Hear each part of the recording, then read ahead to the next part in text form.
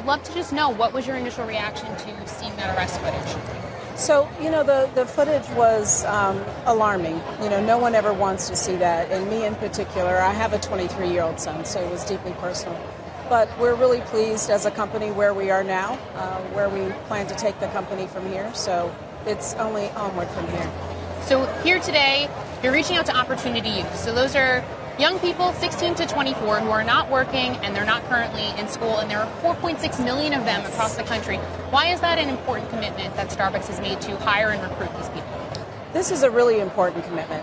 It begins our conversation about who do we want to employ in our stores, and we want to give everyone that first chance, and they need these opportunities. This is the part of our country and our nation that usually gets forgotten about, and we don't want that to happen.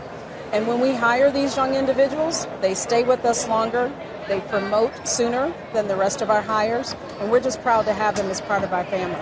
Absolutely. Do you have any sense yet if what happened in Philadelphia will impact the company's ability to hire for better or for worse? Some people say Starbucks had done a really nice job in kind of handling the fallout and taking action to right this wrong. Do you think it will be a positive or a negative when it comes to hiring and recruiting? If this is any example, this is one of our largest opportunity fairs. We have more than 5,000 applicants here today, and we have partners from other companies here joining us. So if this is any indication, we don't think there's any problems.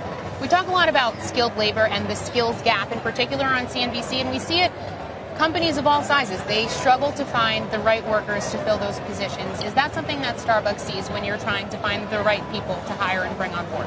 So, it's so funny. Our brand is so amazing. And, your first job with us, you come in and you train as a barista and then have the opportunity to move up in the company. And we have so many examples of people who have started out in the very beginning in their careers with us and have done extremely well.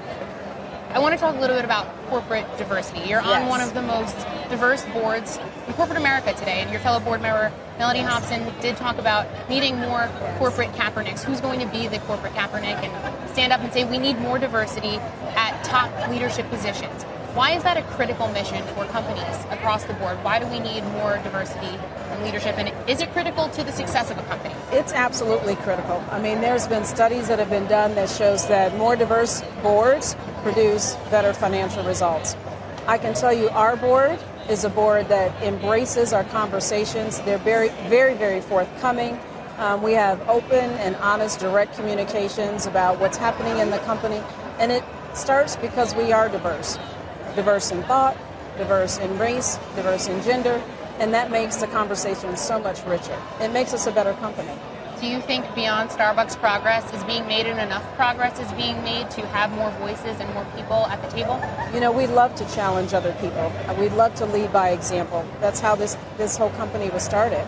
And so if you can see the success that we've had growing this company in a short number of years, in my opinion, to over $20 billion in sales. I mean, it's the kind of thing that everyone dreams to have happen.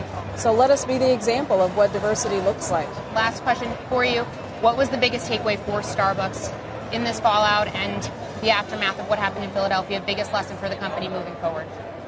Actually, this wasn't one of our best moments, but one thing that I can tell you personally is that I'm so proud that this company already had such a great foundation. And we have the ability to start a national conversation. And that's what we plan to do in this respect, is to not let the work stop just here at Starbucks. We want to partner with other companies. We want to improve things in the city of Philadelphia. And we're very optimistic about that. Hey there, thanks for checking out CNBC on YouTube. Be sure to subscribe to stay up to date on all of the day's biggest stories. You can also click on any of the videos around me to watch the latest from CNBC. Thanks for watching.